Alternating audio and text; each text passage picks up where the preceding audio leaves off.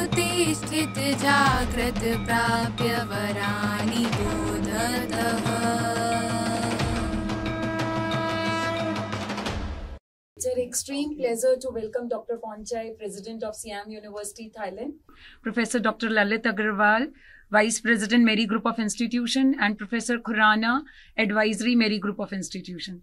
So Dr. 𝐿𝐂𝐻𝐈, for your visit to India, we would like to ask you how you foster for socio-economic exchange of various students and how you are thinking to mobilize the exchange of students and faculty between India and your university. Yeah, I think that since I have learned that right now India is the largest country by the number of population, and you also growing. I mean, most of your population are young, comparing to Thailand or other country in Asia, in East Asia and Southeast Asia. So I have a chance to come here, and I think that we should foster more relationship between Thailand and Southeast Asia as a whole to India, because I think that there are a lot of things that we can do together. And right now, I think that the world also has the problem of geopolitical problems with many countries. If you look at Europe, we also have the problem with some big country in Asia. We also have a problem. So I think that right now it should be the time that India and Thailand and Southeast Asia collaborate with each other. And I think that in order to do this, we also should try to make it possible for people to have a good quality education, regardless of their economic level of in the society. So I'm also thinking that why don't we have education collaboration? Why don't we have like education activities together? And then we also have to promote opportunity for young people to have education, whether they have in the good economic status or not good economic status. I think in this way, it will make our relationship to be more sustainable. And India, for me, is like the future of Asia, because you are a young society, and then you have a lot of education institution. That is the reason that not only I myself, but other 11 more leading university coming to India.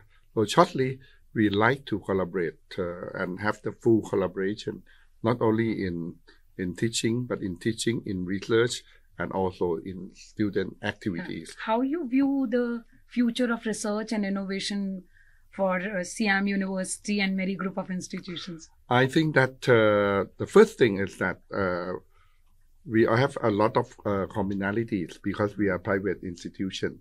And I also have learned that both Siam University and MERI Group of Education also focus more on the education opportunities, including the sustainable development. And I think that I have learned that MERI Group also interested in robotics. And Siam University, as the very first private engineering school in Thailand 50 years ago, and we developed into the full-fledged and comprehensive university now. So I can see that in the future, if we can collaborate in terms of robotics and also like big data and using data and robotics in order to make the better living to the society. Right. And for the big picture, we also have discussed some very exciting project together that under this collaboration, under this the program that the student in Thailand and in India can participate, we might have a big project, because I think that India right now also has a good space program under your Chandrayaan. And I think that in Thailand, our Minister of Higher Education, Science and Technology, they also have the target in the next 20 years.